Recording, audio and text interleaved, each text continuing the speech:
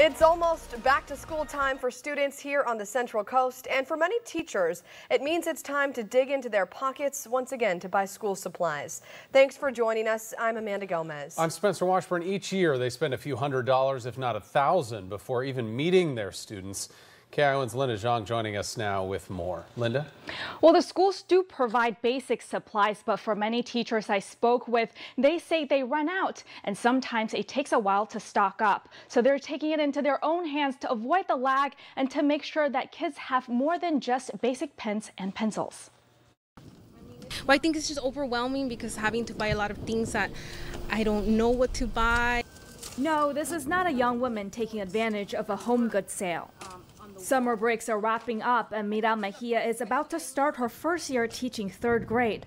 But before giving the first lesson, she's getting one. Right now, my class looks like, whoa! I thought that the school would provide for everything that you need for the classroom, but then I started noticing that if I really want to be the best teacher that I possibly can, I have to have the resources. The Monterey County Office of Education says schools do provide basic supplies, but without the magic touch of a teacher, a classroom would just look like this. You would see the great walls ready with nothing on them. You would see the cabinets with, again, nothing on them. You wouldn't see carpets. You wouldn't see any other seating other than the typical desks and chairs. From this navy carpet to the stack of funky stools, the things that bring this classroom to life came out of Pamela Conner's pocket. And dozens of teachers like her are doing the same.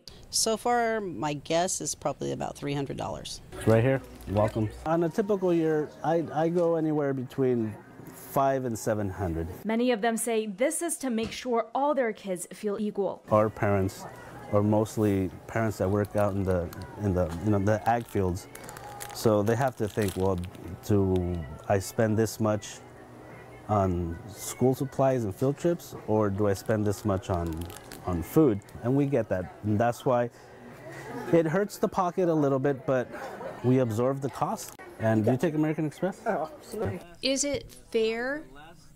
I'm just going to answer bluntly to that, no. I feel that education is underfunded. And wherever there's a money gap, these teachers fill them up. I think that in the heart of a teacher is a person who's always going to want to give to their kids these 2 years. The Monterey County Office of Education says the public can help by making a donation to organizations like Adopt a Classroom or work with the school directly. Back to you.